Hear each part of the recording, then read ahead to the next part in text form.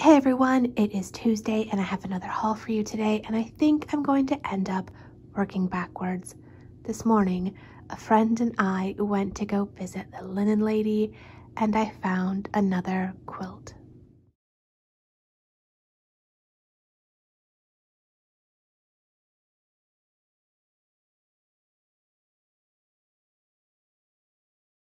I believe that this is called the fan pattern and it's in really good condition. There are a few small issues, but nothing I'm worried about. And it is extra squishy and cozy. So what did I pay for it? Well, the price was $65. However, I brought a few things to sell to her and I ended up paying $40 out of pocket, which actually I think is a complete steal. The same friend had also spotted this American Sweetheart set at an antique shop, and so sometime this weekend, I honestly don't know, Sunday, I think, we went up there and I picked up the sugar and the creamer. I think I'm going to end up using the creamer as a make-do gravy boat because I don't think one was ever made in this pattern. There are only going to be 3 of us and I'm not a massive fan of gravy to begin with, so it should be fine. I think I'm going to use the sugar maybe in a decorative way. I'm not sure, but we went up there and I think I paid around $15 for the pair, which I think is a fair price. Plus, I didn't have to worry about shipping, and of course, it's always great to be able to support small business. I was also able to hit up a couple of yard sales, and at one of them, I picked up this pair of McKee shakers. They were 50 cents a piece.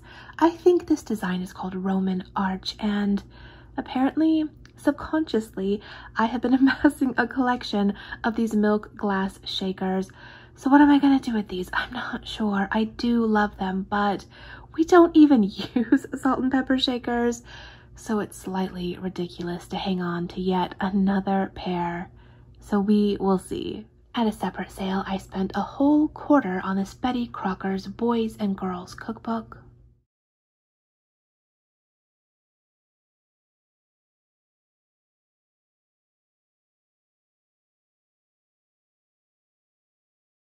This is actually a reprint from 1957, and I was really excited to find it.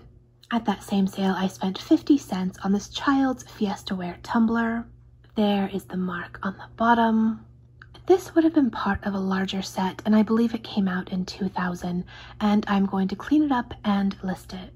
I also hit up a sale where books were 10 cents a piece, and I kind of cleared them out, but those have already been cleaned up and put away. I also picked up this duvet cover.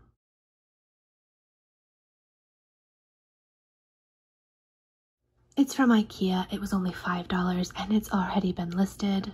So that is it. And just as a brief aside, my son, who is 12, is going to be starting 7th grade tomorrow. It's all going to be online, and so the hauls, I think, are going to slow down quite significantly because I'm not going to be out and about sourcing. I'm sure you guys understand it is a weird time and we are all just doing our best trying to muddle through. But I hope that you guys enjoyed this, and I will see you later. Bye.